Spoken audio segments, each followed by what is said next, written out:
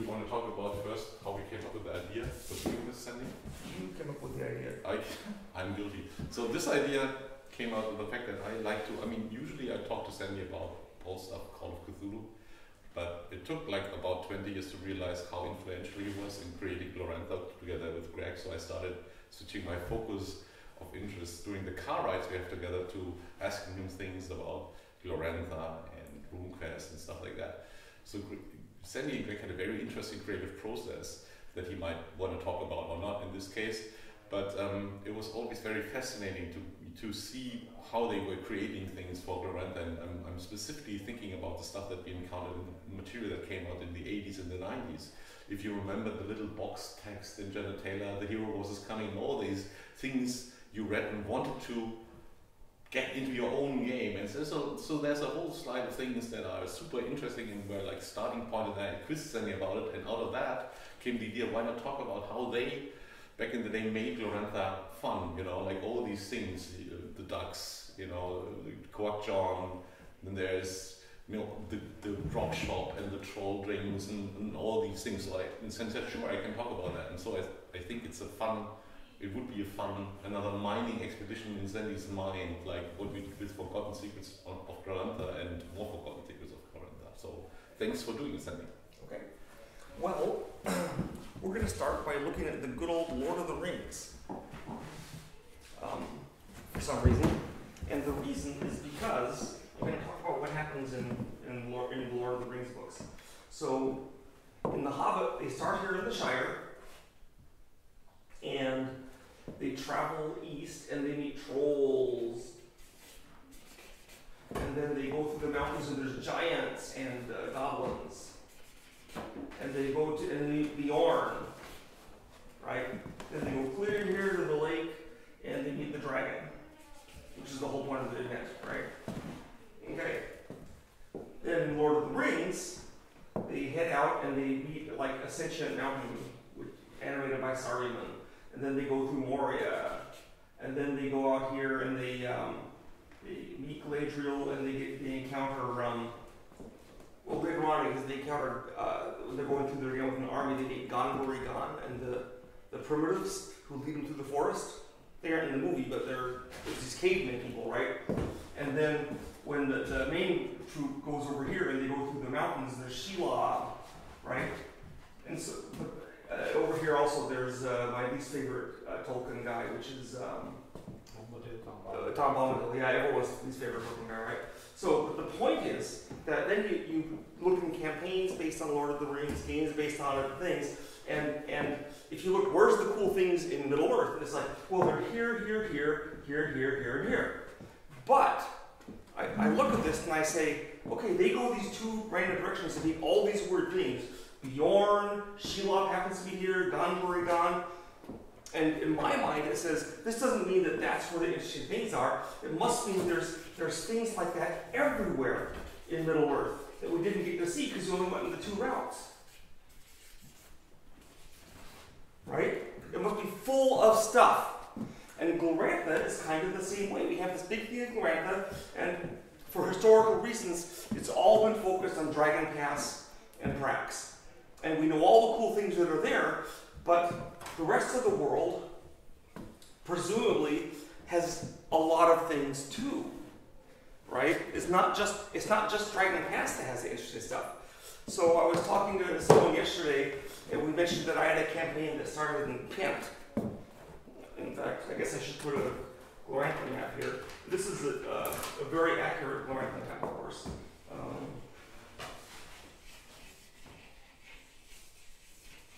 There's Ganardella,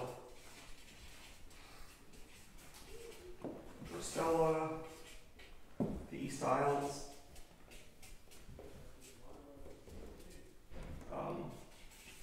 Telios, the Whirlpool. It's going the wrong way. And then here's Pameltella, and Slon. Okay, there's all this stuff. But 99% of the stuff published has been right here or sometimes up here a little bit in Gloria. Okay? Now, so I said this, we're mentioning, oh, we have this campaign where we started in Kent. And we did things there. And she said, oh, well, I can't do anything in Pent because there's not enough published information on it. And I realized that she was going about it kind of the way that Cassie has been training people to do, but it's the wrong way. And what it is, it's not that we don't have information on Pent, it's that we don't have information on Pent, so you can do whatever you want. You can do Mongol things. You can meet the equivalent of Genghis Khan. You can have Mongolian death worms. You can have frozen mammoths, like they had, right? And of course, if you look at the legend of mammoths in actual Siberia, what they said was that they figured they'd see these big frozen monsters on top of the snow where it melted away.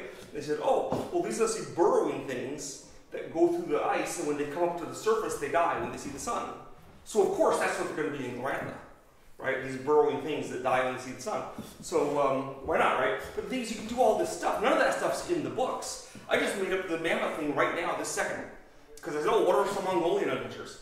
Okay. The point is that the things, a lot of Gloranthan campaigns, because a lot of surmise and speculation and focus has been on trying to make things historically appropriate, so you have clan tattoos and the Pelorians look more like Hindus than Romans and all these other things. They're trying to go down into the depth, but you can also have a degree of breadth. My campaigns, we typically, but even if you want to play in Dragon Pass, you can make up all sorts of stuff. When I played with Greg, we did this sort of thing happened all the time. We'd be in Dragon Pass, the best known, best map place in the world, and Greg said, oh, we're going to go to this little town. So we go to the little town, and the people in town talked about, they have the spitting tower. There's a tower you can go into. So he went into it, and there was this big face, and it looked at him and said, not the one, and then spit him way out. Okay? And Greg just had it there as this weird thing. Okay? But it was just out of the blue. Now, if I was just a player in the campaign at that point, but if we decided to do something with the spitting tower, what would have happened is that Greg would have given me more background, and there may not be any more background than that he wanted to have this fun thing that spit you out. But then I would try to figure out some way to work it into Glorantha that have something interesting happen in there. You know, for example, giving players a clue as to who the one was, they can go try to find him, or he might spit someone out and say, you're not the one yet. You know, and something interesting with the spitting tower. Okay, besides, Grant just had this kind of joke, Greg just had kind of a joke, you know, but he would put these things right into Dragon Pass, these wacky things. So you can have, we keep saying all the time, it's your Glorantha, and that, you should take that literally. It's literally yours to do what you want. If you feel constrained by the historical published stuff, or not constrained, but you want to obey it, then you can do things. You can set it in a different year, you can set it in a different area. My campaigns hardly ever were here, because that ground's been gone over so many times. So we always travel the world and go in somewhere new where I can just put in whatever I want. You know, you can imagine if I did Lord of the Rings campaign, they wouldn't go here, they'd be out here meeting whatever I made up, you know. If there's a caveman here, maybe there's a caveman someone else. Or if there's half orcs here, maybe there's something half dwarfs or something, you know. Now, you can have both depth and breadth in a thing like this. We try to always put something fun into every adventure. As an example, if you read the old adventures, they're going into one of the, I think it's Snake Eye Hollow or something, and there's a giant. And then the giant's text isn't just, here's a giant monster to fight. It says, you can flatter the giant and praise him, and then he'll let you buy and do things. He'll be your buddy. And that's not usually what happens when you meet a monster in a dungeon, right? But he does that. We had a campaign where the players started up here, because it was a place no one knew about. Okay, it was called Tron, because that's the name of an old Norwegian city. So why not, right? And they were supposed to be like Vikings. And then what happened is Tron had been burned up by lunars. Not these lunars, but the Blue Moon guys. When they were away, and Tron was mostly ancestor worship. How do I know that? Because one of the players said he was an ancestor worshiper. I said, okay, he's ancestor worship. So when we went back to Tron to find that everyone had been killed, well, everyone on Tron was now like an angry ghost or a wraith or a revenant or something, but they're ancestor worshippers, so like those are their relatives, and that's what they had, right? But they're still zombies and trying to eat them. So then they like wandered around and they came back and they found that some people had colonized it and were gradually getting rid of all the undead. So the players decided to ally themselves with the undead and fight against the colonizers, and they had this long war on Tron, and we went into all this depth on Tron. We made up all kinds of things. We had the evil black hag who was trying to bring in the Black Eater, and even though she was technically on the player's side, they really didn't want the Black Eater to show up because it was just bad. And and they had all these adventures. And the campaign eventually culminated after 14 years. It culminated, and they reconquered Tron, and they set up their civilization. And we made up all kinds of things along the way. One thing is that the old method of killing people in Tron, the execution, was you'd strangle them and throw them in the bog, like in ancient England. So then they said, well, are there bog men down there that we can reanimate? I said, sure, why not? Because they're your ancestors, even if they're criminals. So they had bog men. But they finished the campaign, and the players were tough, and they had a kingdom. I said, there's nothing more to do here. We're done with this campaign, and we went somewhere else. Then later on in another campaign, the players went back to Tron, and I had the old player characters like grab the new player characters and imprison them. And I said, what would your players do? The old ones, oh, say, we don't want adventurers around here. And they put them on trial and sentenced them to death. But then they gave them an out when they were sentenced to death. So they were able to do something cool. They said, well, we're going to pretend you're deaf, but really you have to go through this horrible done place that normally you would never do. But you have to now because, we got you.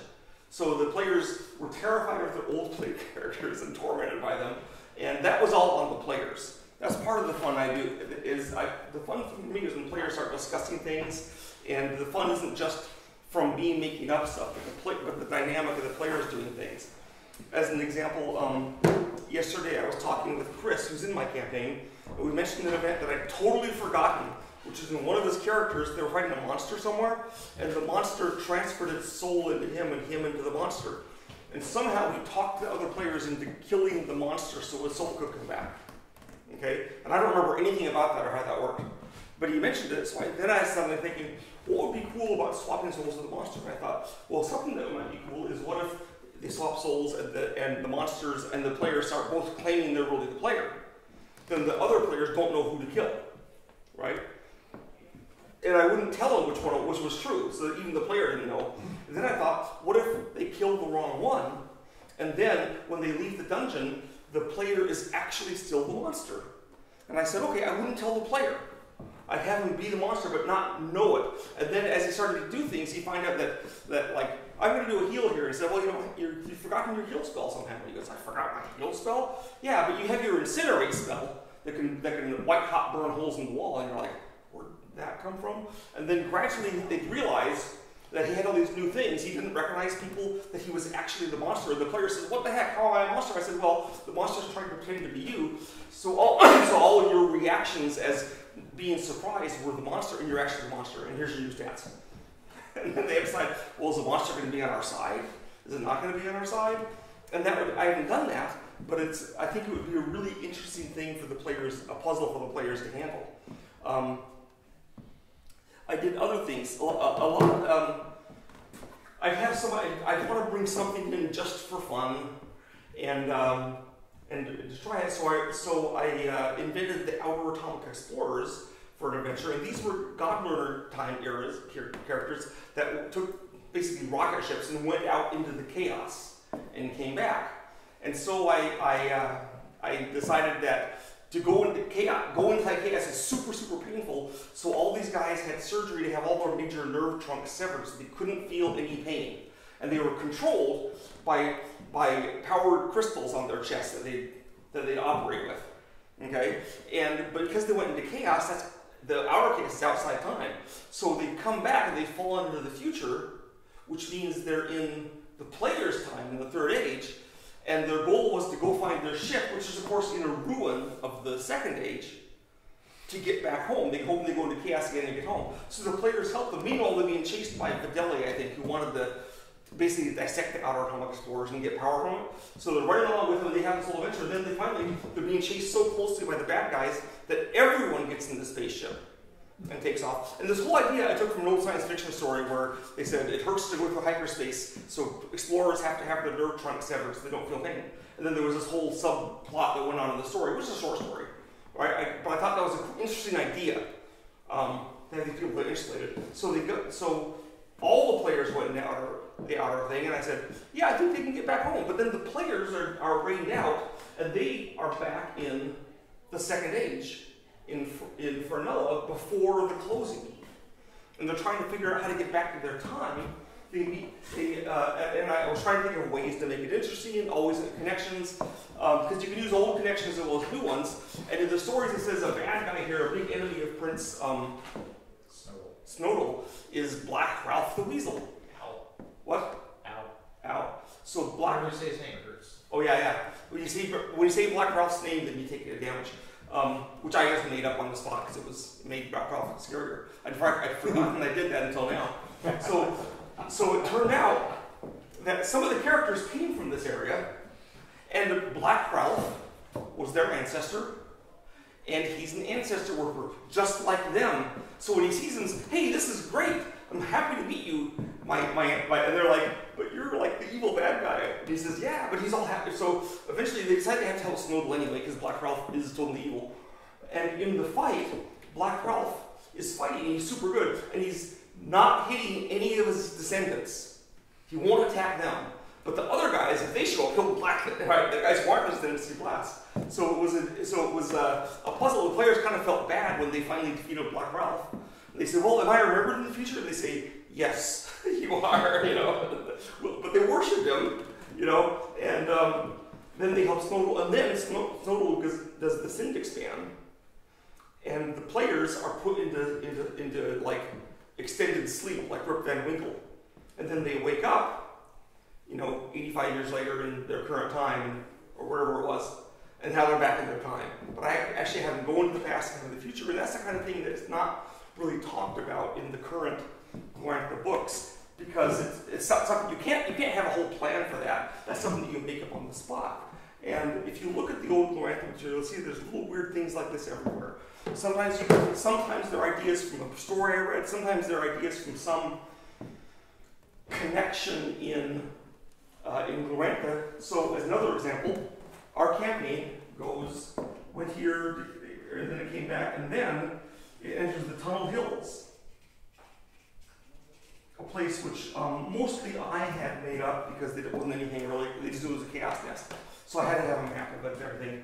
I actually made the map when I was back at Chaosium, and then I used that map with my campaign. Well, one of the things in there was this big underground thing that I said, without thinking what it would mean, there's chaos dwarfs here. I have no idea what chaos dwarfs were then. But the players were going in there and said, okay, what would chaos dwarfs be in Glorantha? And I said, all the dwarfs are trying to fix the world machine. So the chaos dwarfs are too. What's their heresy for what's wrong?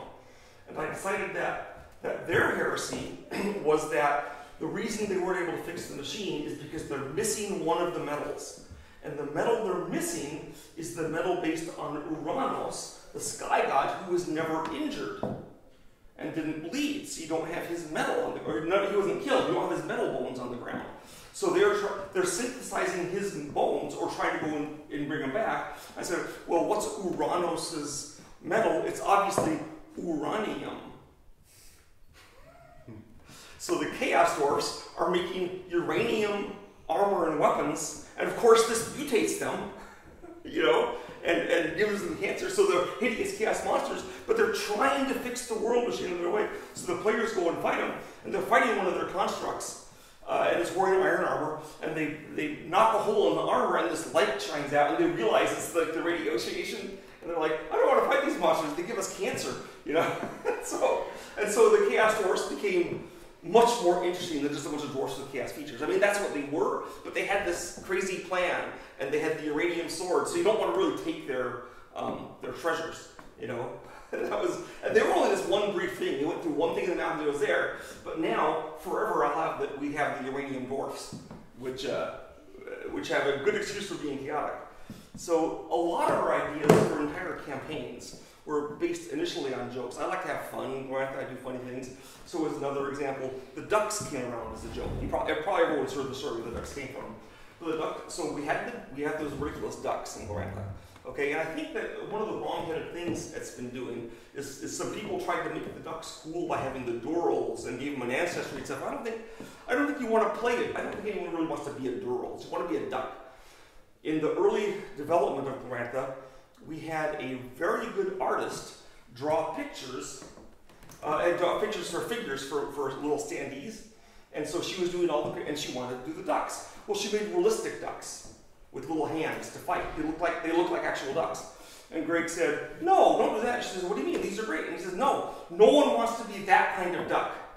You want to be Donald Duck, you want to be Daffy Duck, you want to be Howard the Duck. And so she went back and made him goofy and said, that's the kind of duck players want to be. If you're going to be a duck and have all the disadvantages, you don't want to be some kind of realistic thing. So, and that's why I resisted ever giving the ducks a background in my games. I said, sure, they have a background, but like hobbits, they just adopt the local human culture. You know, when they went to the East Isles, there was the Keats, of which most of them were ducks. And I came up with the idea, because how can Keats survive there, is that it's bad luck to kill a duck. So they, you know, and now that's actually in Gods of Glorantha, not Gods of Glorantha, the Glorantha Wars. God's War. That it's bad luck to kill a duck. And that's where it came from, our campaign, where we decided it was bad luck. So in that campaign, they need a pirate ship. And I said, well, we'll have a duck on the pirate ship. So it was Blackbeak, the terror of the seven seas, with a little wispy beard. No, he was a Blackbeak, right? Well, they took him in prison. They didn't want to kill him because, you know, he's a duck. And then he became a PC. When one of the PCs got killed, he was replaced with Blackbeak. It turned out he wasn't really the captain of the pirate ship. He was more like a mascot. You know, but he became a major character, and so we had this duck aboard the ship that became a major part of the campaign. There was a point where one of the players was a power gamer and wanted to be a Minotaur because they have 1,000,000,000 billion strength in con, and he was, and the Minotaur was always making fun of the duck and threatening the duck and annoying the duck. And one day they went out of trouble, and the Minotaur got a whole bunch of orange sauce for the duck in case, right? And the duck is like, ah. And the duck is a player, mind you, and so is the Minotaur. Well, we go into this terrible ruins, the clanking city. We went to a room, area that was actually based on one of my Doom levels, because why not, right? and so they go in there, and all these fire elementals come out of the walls, and they burn the Minotaur to death, and then they win the battle, but the Minotaur's burned, and they take the body back to the ship. They say, oh, poor Minotaur, scorched to death. Then for dinner that night, the duck is also the cook, because they gave him a job. And they had orange beef all orange. They're like, where did we get beef? We've only been eating like dried fish and stuff. And then after a while they realized that the orange beef was the other PC. The duck had cooked him with the orange sauce. And well, we don't know it for sure because he never said. But that's what everyone like, well, don't ask, don't tell. And they just ate it right. So that was kind of a joke, but it was an interesting interaction with the players that was memorable. And later on, Blackbeak became more and more important in the campaign until finally he was transferred to the soul of a dragon and died because right. But another thing that we did as jokes that turned into something that big is the players went to Telios. Now in Telios, if you've read this stuff, there's 6, I think, different colors, 5 different colors, some number of different colors. And Greg made up Telios basically as a joke about racism. Okay, where all the colors said, oh, the red ones get mad all the time and beat their children, and the green ones like to eat frogs, and the yellow ones are super lazy. And he said, none of us true, this is all the race thing. Is that all you want to be, is this racist thing? He said, yeah, that's all I want to be. So my players went there, and I said, what can we do more with this?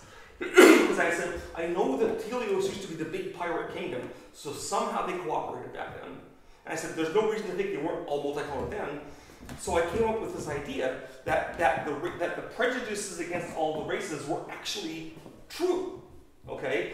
But that it was a feature of them, not a bug, if you know what I mean. So for example, the yellow ones who were like lazy, okay, they're always looking for the easy, smart way of doing things, so they make good planners and leaders. The red ones who get angry real easy were really good warriors, you know, and everyone, the green ones who could eat terrible things, you know, they are good scouts who live off the land, and everyone had some ability. that made them better. So if you put them all together and they can cooperate, you have a perfect crew for a pirate ship. Okay, but the people didn't mostly know it because they'd forgotten that, and basically the closing and the Third Age had separated them into different tribes. Okay, but to keep them from killing each other, I also came up with a plan with Greg's blessing that when one of them, when a Helios person has a baby, it's a random color. It's not their color necessarily.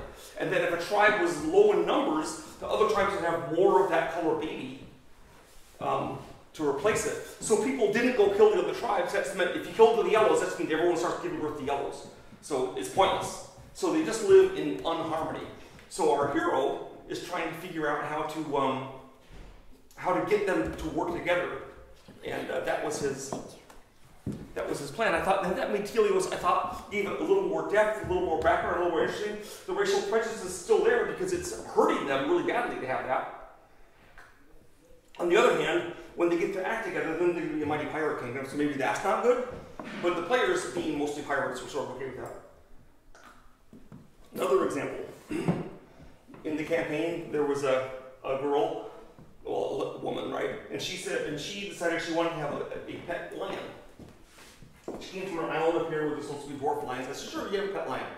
So we had a pet lion, and we were in Africa, and then I realized after a while that no one in the party had ever seen a lion, except for this one. And the girl herself said it was a lion, but the only lion she knew were the things from her island. So I thought, And she was from Dinosaur Island. So she was from dinosaur mammals. There was no mammals. That's right. There was no mammals on our island, but she got the pet lion. So the next time the lion attacked, I said, it stings them. And they said, it stings them? I said, yeah, with a stinger, like lions have. They're like, lions have stingers? Do you know otherwise? And they go, no. Then after a while, it was attacking with like tentacles and a poison bite and all these things. And everyone starts realizing that lion is some kind of awful monster. It's not a lion at all. But since no one had seen lions, there's no lions in Cameltella, they still called it a lion and went around with it. That one mostly stayed a fun joke. Its stats were the same as the lion,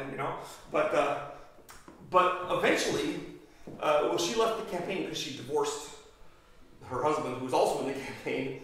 But eventually, I probably would have done something with that lion and found out what it really was and done the connection and gone down and do things. So the point is that even with Glorantha having all this information that controls and tells you what there is and you have to do this kind of thing, in the first place, you can obey just as much of that as is fun.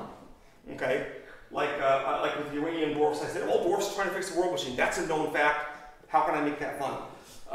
The fact that lions are almost extinct in Glorantha means I can do something fun with the lions with a bunch of guys who haven't seen them before. And I was able to add things anywhere, just like Greg did with the Speaking Tower. And just like you would do in Lord of the Rings. So Glorantha doesn't need to be a place where you spend all your time being a Kolimar tribesman in Dragon Pass and getting clan tattoos and trying to steal cows. I mean, you can do that if you want. Nothing's wrong with that. But you can also go off into the wastes and find the lost elephant tribe. This is not my idea. This is another player did the lost elephant tribe. And what happened is that there's a tribe of the elephant riders, right? But they only had one elephant left. So all the tribe follows around this one elephant, and the Lunars are trying to get the elephant. And they're trying to get the elephant to the waste because they've heard there's a male elephant they can breed with. And so the players either choose to help fight them and get the elephant or help hold off the Lunars and save the elephant. But it was this ridiculous tribe with one elephant, which is kind of, funny to think about it. But then it was an actual campaign with Lunars doing things and stuff, and it's actually set in the main place here. And of course, the official rules say nothing about an elephant tribe. But so what? I mean, it's got all these bizarre little tribes. I'm sure there could have been a dozen more that aren't mentioned, So that is kind of what I did. When the players went to Dristella, we had them find this was back in the 80s. Everyone here had a plan to destroy the humans because they woke up from Dristella. There was elves, dwarfs, and trolls, and they all had a plan to destroy the humans. So the players were like, "What?" And I always played the dwarfs as kind of goofy. Dangerous but goofy. So the dwarfs. One of the dwarf players was a dwarf, And so, and the way I play player character dwarfs is these are broken dwarfs that can't really function in society anymore, so they're on the surface. But the other dwarfs say, hey, you can be in the surface, and you're still a dwarf. You gotta. So the other dwarfs would give them assignments that they could do or not, but they didn't give them a reward for it because they're a dwarf, you know. So the other dwarf, Grfanglestorch was his name, so I started giving dwarfs all long names because of Grfanglestorch. And then he went in and saw the ultimate weapon they had to destroy the humans. And he looks at it, and the idea was of trying to show that the dwarfs are skilled, but not necessarily practical. And what they had was a super gigantic ballista with a huge arrow, and that was the ultimate weapon. Yeah, right? Look, this can kill anything. And he said, yup. You know, it fires once every 6 hours. I said, yup. It has a true stone head with spells. Great. You know, he didn't even tell them like how stupid their idea was. So then I thought about this in my later campaign, which I went to Salon, which has dinosaurs, and there's dwarfs there, we also know. So I had the players trying to set up a port. See, I usually do some kind of plot that trying to establish a city, or set up a trade route, or help save the undead out of Tron, you know. And here the idea was trying to set up a port because they've been kicked out of the original city by the expanding Afajani. And so they're over here, so they're mostly wizards. And so the dwarfs decided they had to destroy the port because they don't want technological humans over there. So the dwarfs sent their guys to attack the city, and the humans all knew, okay, the dwarfs are going to be the best at siege warfare that there's ever been. And we can't let them get to the city. So they went out with some of the dinosaur people, and they decided the way to get it, the dwarfs aren't going to be good at surface combat. So they were raiding and harassing the dwarfs on the way in. And the dwarfs had no idea how to respond. Like the first night, they were just all laying around sleeping, and the humans attacked and killed some of them. They go, oh, that's dangerous. So the next night, they were all in foxholes, separate foxholes where they couldn't help each other. And then then third night, they like had grouped foxholes in a palisade, but they moved slower.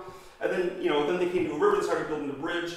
And the players somehow got a herd of brontosaurs or something to destroy the bridge and wash it away. And then the dwarfs finally made peace, right?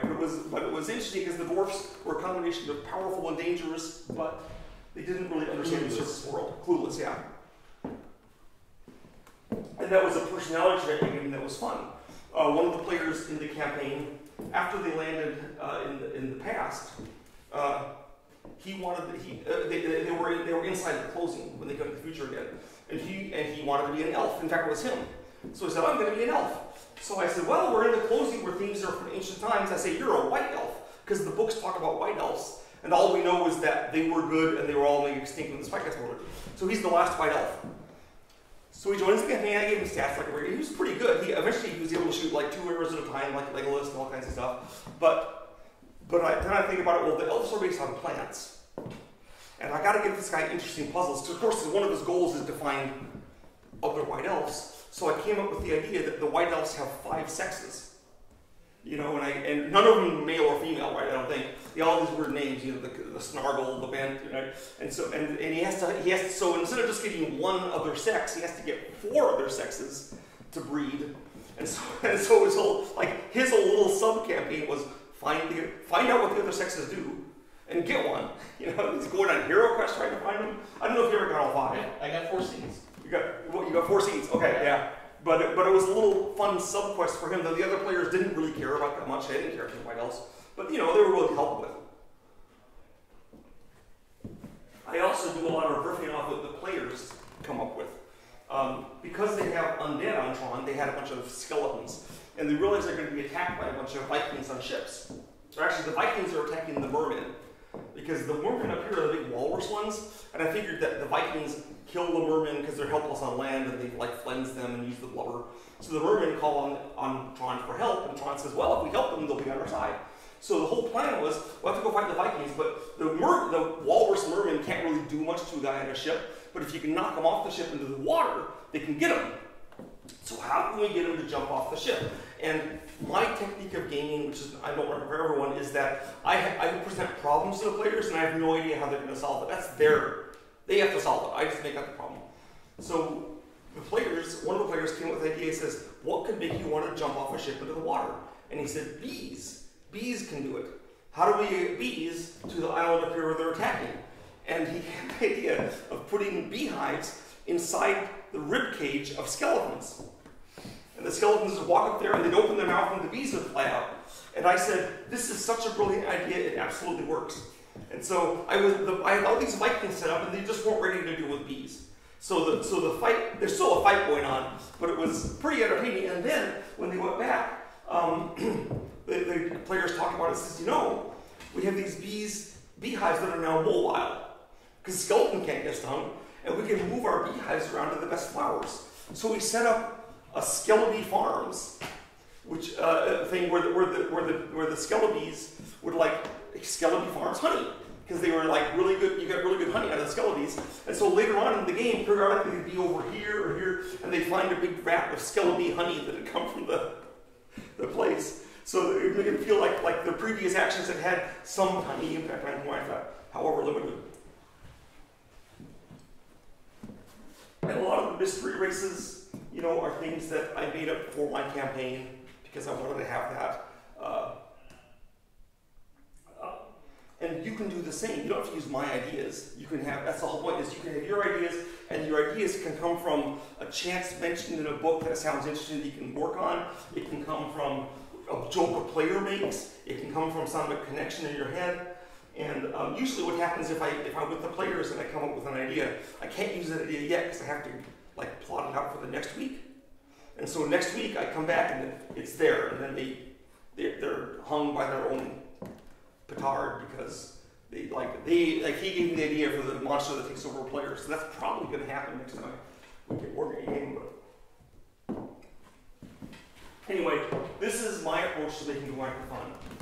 Letting you do whatever you want, wherever you want, and not worrying about the things you have in the books that you don't like. Use the things you do like because they help trigger ideas.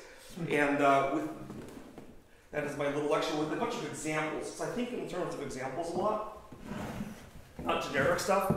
So with that, I will open it up to questions.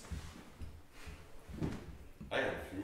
Okay. So intentionally design-wise, when you were creating this stuff back then and put stuff in books, I have the feeling that one of the intentional goals was to put ideas in, you know, like every other paragraph that are fun or playable or was, you know, or triggered something. Was that the intention? So the way that it worked from Greg and I, Greg came up with cool things.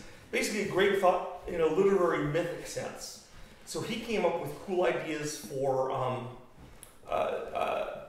that he thought were interesting, like the Speaking Tower, but he didn't think of what they would do in the game. Okay, he said, "Oh, we have the Speaking Tower, you know, and that's the cool thing." And then I would take his ideas and I would turn them into something interesting for a game. Okay, I didn't do it with the Speaking Tower, but a lot of places I did. He said, "Oh, we're going to have the I forget the name of the Chaos Maze in the Pavis Rubble," but Greg said, "Oh, the Devil's Playground." And Greg said, "Oh, no one has ever come back from the Devil's Playground because it's so terrible." Which you know, I said, "No one's come back. Can't we explore it?" And he goes, "Well, isn't it terrifying that no one's came back?" And I said, "Yeah, but..." So then I did a Devil's Playground scenario where you go in there and find out why it's so terrible, but you know, you can come back if you make it. And maybe the legends just don't come back. So I turned the Devil's Playground into a fun thing where you get a bunch of objectives. We're going to the place that no one's come back, and then I found out what was down in the playground. The players did. And it was those dumb spider things that fall through the tubes. I can't remember, crushed. Yeah, crush kids. But there was crush kids that had mutated with people too. So there's human crush kid combos and all this stuff. Plus, of course, the brews, you know. But because brews are always a good thing to have. So Greg would have these ideas. You know, and like one of Greg's ideas about Duraster is that everything we know about Duraster is always a lie. So one of the known facts about Duraster is if you've read Cults of Terror, they have that whole story where Ralzakark is preparing this giant army to attack to attack Brolia. Well, Greg said it's not Ralzakark that did that. It's a real plot. There's a real brew leader, but it's not Ralzakark because Ralzakark is doing something else. So then another one of the players, he did a map of Duraster. Now you've probably seen the map of Duraster. Here's the mountains around here. And then there's like the Hellwoods, and here's the Poison Thorn. and over here is like gray dust and various stuff. Okay, so what happened is one of the players, one of the guys at Chaosium actually said, well, if everything about Durastor is a lie, then this has to be a lie. So we made a new map with the same outside mountains, because everyone knew about that, but all of this map was in this little corner here. And then the rest was all other stuff. And people just thought this was the whole of Durastor, but it wasn't. So I said, that's an interesting idea. And in my campaign, that's kind of what I roll with. So you both have the old Durastor first things, but you have this other stuff that no one expects, which was fun. And do you remember the origin of the little box text? The hero was is coming, or what were they called? The little boxes were partly me, partly Greg. If it's something mythical and ominous, it's Greg, and if it's something goofy, it's probably me. Although some of Greg's scenes are goofy too. The little boxes. But yeah, if you read the old things like Troll Pack, there's always silly stuff in it to trigger things, because we would do that a lot. So yeah, we always wanted to make Glorantha seem like a fun place to play. It wasn't a place just to explore and admire the world building. It was a place that you would do cool things in. That's why I got interested in it originally, because what happened is that way back in the 70s, I bought a copy of White Bear Red Moon. And White Bear Red Moon had all these wacky units in it. It was really crazy. There's the Black Horse Troop and the Dragon Newts and all this stuff. And so I used the map of White Bear Red Moon to play my D&D campaign on. And we meet those things. Then later on, RuneQuest came out, and I said, what's this, a new role-playing system? I looked on the back, and it said it was in Glorantha. They spelled it wrong. And they said, oh, this is the same place as that game. Cool. So we started playing RuneQuest, and then I found things about RuneQuest I loved that made it much better than D&D, and went on from there. But the point is, I got interested in it. Glorantha was this weird, varied place. It wasn't because of tribal tattoos or Hindu religion. It was because there's the Black Horse Troop from Hell. There's the Dragon Newts. There's dinosaurs that are actually evolved dragons that went wrong. So I've used that before too. There's Tusk Riders. I had the Tusk Riders. The big thing about Tusk Riders, the original game, was they had a appearance of 1d6. So they were really repulsive. So that's the main thing we know about Tusk Riders. So naturally, when our players stopped here in Camellia where the pigmen live, I said, well, the pigmen are Tusk Riders, because why not, right? And then the players had gotten a love potion from somewhere. I forget what they were going to use it for. Oh, they had a leftover love potion, and they were trying to love potion one of the other enemies, but it accidentally got into the chief Tusk Rider's drink. So he was then madly in love with one of the players. And we rolled for the Tusk Rider's appearance, and it was like 2 or something. And so from then on, that Tusk Rider was obsessed with that woman, and she was like, no. And so there was a lot of teasing going on. She went to his tent, and she said, look, nothing happened. I just ran around the tent and says, remember when we went to the tent? Yes, when nothing happened, because the girl was like, well, it was a man playing a woman, but he was arguing for the Tusk Rider. Another thing I would do to combine different systems is we went to the Clanking City, which is the big ruins from the God Time. I decided that all the magic items in there would be the crocked bad magic items from D&D, because they had all these bad magic items. But the thing is, in RuneQuest, these are great. So for example, the reason that one character was a female is because they got the belt that when you put it on changes to your sex, which is a bad magic item in D&D, and they said, wow, this is great. He put it on and turned into a girl, and then he couldn't take it off, didn't turn it back, and they go, we can use this to do things. So they use it to overthrow the Israeli royal marriage by turning the Stormbull husband into a girl, and then they ran away. But all items, so there was like potions of delusion, potions and all these things. But those were good in Glorantha. Because any of the scarab that bursts away to your heart, think how great that would be in Glorantha, So all those stupid magic items, which are totally useless in D&D, suddenly became the treasures of that place, and the players loved it. And like I said, I stole ideas from science fiction stories. Everything could go in. So I had this one moment with Greg at the very first break, and I thought maybe that was your experience too with him creatively. When I asked him a fanboy question about, hey Greg, you know, we know that when humanities die, they go to the sword hall of humor, and, you know, and forever fight and train for the time they come out of hell and stuff like that. And he said, but there's one thing that's odd about it is like, how can you get better? And why do they train? How does anyone get better in hell? And Greg never thought about this. It didn't occur to him, and then he said, oh. He very briefly thought about it. It's like, oh, they're just cutting away everything that's not humic from each other, so they become more humic. And that's probably, was that something that's similar to you when you pointed something out? Yeah, that's the kind of thing, you know. Like we go on he had multiple planes of the God Climb. So one of the planes they went there, and there was a bunch of elves being whipped and beaten along by a bunch of storm bulls. And then they went up to the next level of plane, and they met the tumblewoods, which are trees rolling along in a storm, which they were the same thing but different views. So, and then ever since then, I've been looking for a chance to get the tumblewoods into a campaign, but I never have. But now you can use it. So it's a very vibrant, and it feels like you both were still exploring the whole thing, you know. It wasn't a finite. Yeah. Oh yeah, we had no idea what was out there. We just made up stuff. To me, Glorantha was always a lot more like Oz than it was like an archaeological, you know, social study. Yeah, that's where it comes from, I think. Well, Greg, you have to understand that until he was in college, he'd never read a fantasy book. Yeah. His whole contact with fantasy was reading mythology books about ancient mythology.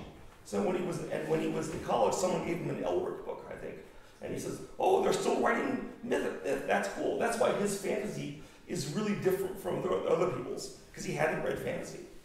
He just knew about mythology, so his world is mythic. So he made the connection between, oh, this is mythology. Actually, it's not fantasy to him, you know. And fantasy is based in some. Well, for him, fantasy was mythology, just modern, right? But most people think of it as most people nowadays they think of fantasy books like Swords and Sorcery and mythology as separate. But Greg never made that connection, which is kind of why it's cool. Never made a distinction. Yeah. I mean, there might be less depth to a modern fantasy book than there is to the old mythology stuff, but if you have the mythology stuff, and then that's where I would work off with him, because he would have these ideas all over the place, and I would take 2 or 3 ideas he had and try to make them coherent into something cool. So is that also where the idea comes from, that all the elder races have a plan? Yes. You know, like, what are their plans? Well, Greg said he had a plan for this, and I said, hey, all the elder races have to have a plan to destroy the humans. Got it. And he goes, oh yeah, they should. And then you try to figure out what they were, right? Yeah. So originally it was only the trolls that had plans. And then we have plans for the elves and the dwarves too. Yeah, and it's interesting because just the other day we found out. I always thought you came up with the idea that the trolls collecting all the gold and then they dish it out at one point to ruin the economy of Sartar. Yeah. Well, what happened is Greg had said there's a cave called the Hall of Golden Light in Glorantha, because trolls don't use gold, right? But of course they raid people, they get gold, so they put all the gold in that cave. And so then I came up with the idea that that's where they execute trolls they don't like. They put them in that room with all the gold and it poisons them because there's too much gold. And then someone, I don't remember who had the plan, hey, the trolls are smart, they should use the gold. And I don't remember who came up with the idea, but the idea was that when the time was right, the trolls would take all the hundreds of thousands of wheels they connected and they would give it out to the humans to completely destroy the economy of Dragon Pass and turn it into chaos. Then they would take advantage of the chaos. That was their plan, you know, because all the troll plans turn out to be ideas for how to get a bunch of food. Did the dragon youths have a plan, or is it probably? Just, yeah, but that's not. Who knows what their plan is, right? Maybe because we can't figure it out. Yeah. Any questions? No. The Skelebeetles are going to Esrol at this minute. That would be a wonderful way to sort of just to have a culture and agriculture, really. Yeah. And Esrolians are into the ancestor worship and undead in their own peaceful way, so they wouldn't like fight Vikings if they can help it. They would definitely have bees and skeletons in their fields. Maybe they have to scare the crows. And I didn't make this up.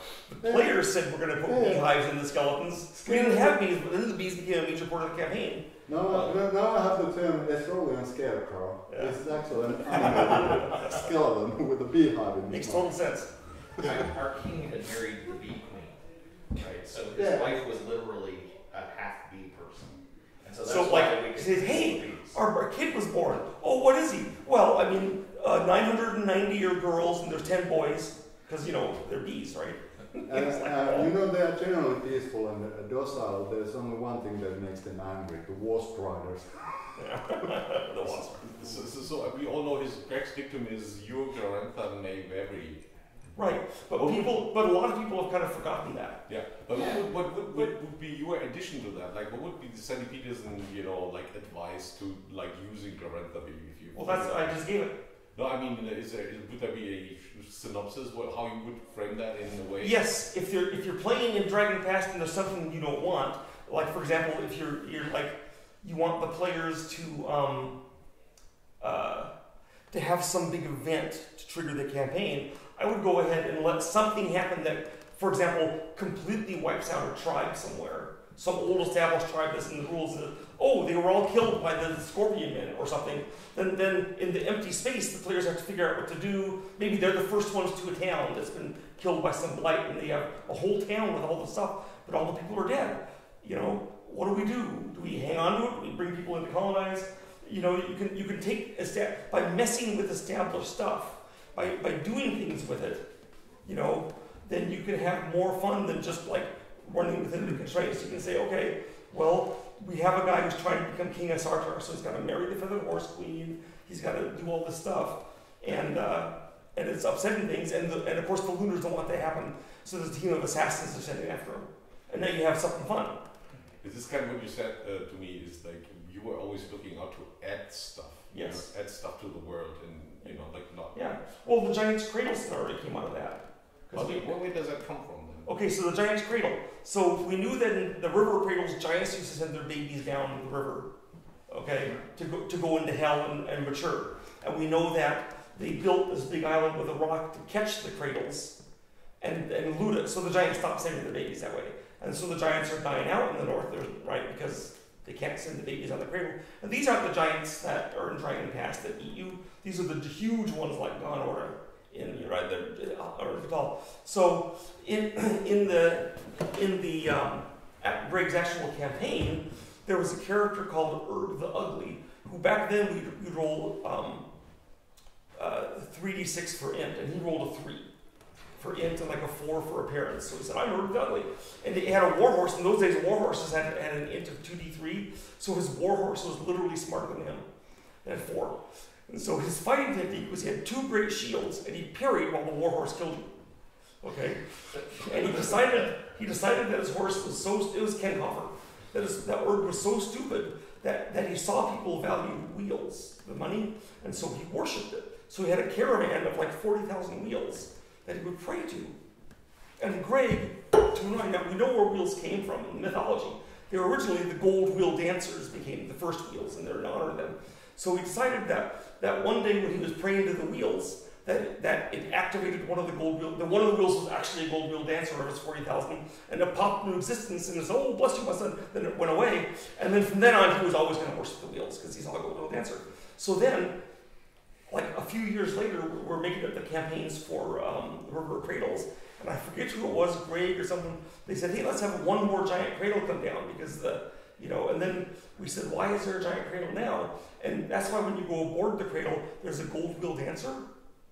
And so the idea is that the cradle needs a gold wheel dancer to like pilot it or something, okay? And there hadn't been any. But Erg prayed to the gold wheel dancer and brought back one, so the giant sent him to the cradle. And so that was kind of the stimulation of the whole story. And it came back to Erg the Ugly's character.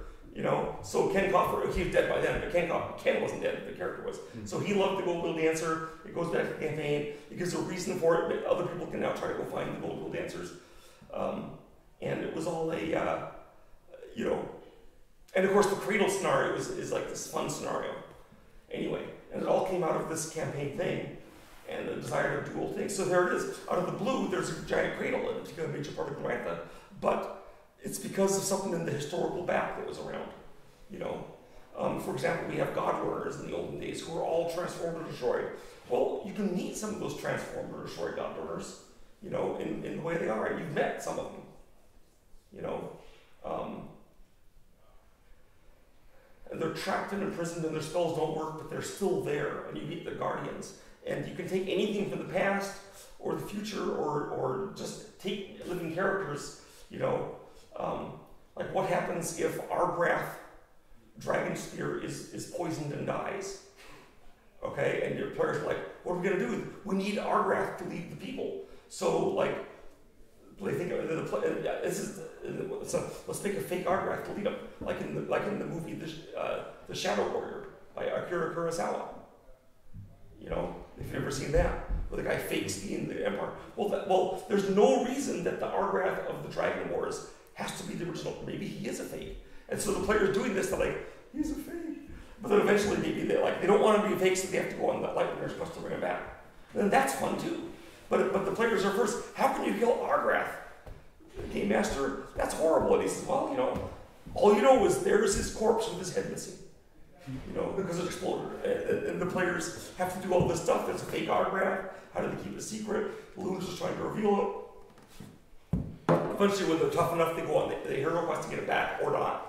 And you have this whole thing, which is based on a really fundamental part of Glorantha, that you, the Game Master, have changed. And the players have more fun because of it. Another really important thing about playing a character in Glorantha is you start off with all these kind of character types. Humanity do this, Humalians do that, or Maldi do this other thing. But all of the greatest people in Glorantha are rule breakers. Herrick, Jariel, Argrath, right? They go around breaking all of those tropes. So should the player characters. Well, we had a campaign, for example, where one of the players was going to be a Stormbull, and he had this really crappy strength and health. And we said, yeah, well, his parents are Stormbull, so he kind of had to go into the cult. He's this like weedy, weak Stormbull, but he's like, but I'm a Stormbull. So he was like the worst Stormbull, but why wouldn't there be Stormbulls like that? Wasn't that was false Thrice? Didn't he come back from death 3 times? Yes. No. Oh, no, he wanted to be a Stormbull, I think. It was another one. It was one of Frank's wacky characters. You know, Frank's guys never last more than a few adventures.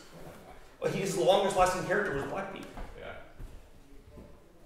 Oh, and we had other things with that because one of the characters, he was trying to think of a good thing. He said, why don't you be an awakened herdman? So he was an awakened herdman.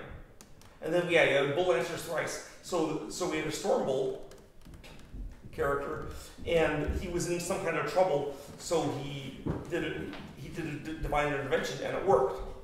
And he was like, oh, cool. You know, and he wasn't a rune lord, and it worked. And then he did it later on for something else, and it worked. And I said, okay, obviously you're blessed by the bull, and every time you do a divine intervention, he's going to answer. And the next time he did it, and it answered, and it took all his power and it died. So it was actually only Bull answers twice before his death. Then he became Bull answers thrice, because the third time he killed him. Oh, but every time he only asked to win the fight. He never asked the resurrection. Right. And in fact, when his power went to 0, he got to live for the rest of the fight.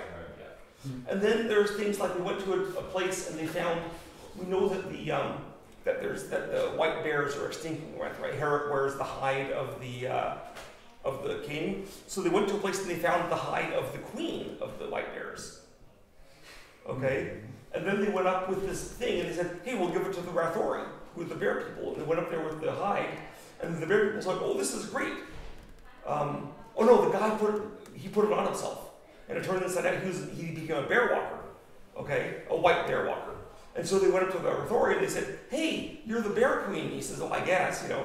And they said, we got to get that skin for you. And they offered him all this stuff. And he was like, how are you going to get the skin from me? And they said, well, we're going to have to skin you. And so he's like, what? And so, and the players talked about this for a long time. We're going to have to skin him, but we'll heal you as we do. And they ran out of points of healing for one of the arms. So one arm just got peeled. Like he lost the arm, but it was like, and that was all on them, you know. But it was, they talked the player into letting himself be skinned alive. So that was a lot of fun. But then the Marthori loved them, and you know they had their the White Bear Queen, so now they could hibernate again. That was their secret power, the hibernate. Thank you very much, Sandy. That was very entertaining. 1 hour deep dive into Glorantha again.